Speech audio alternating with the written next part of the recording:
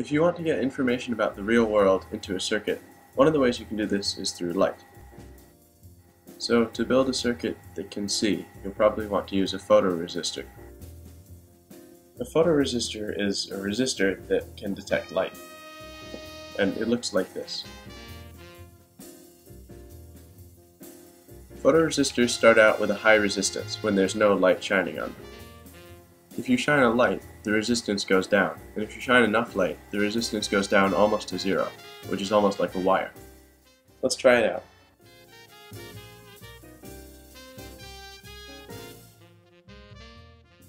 If I put my finger over the photoresistor, then no light gets to it, and the resistance increases.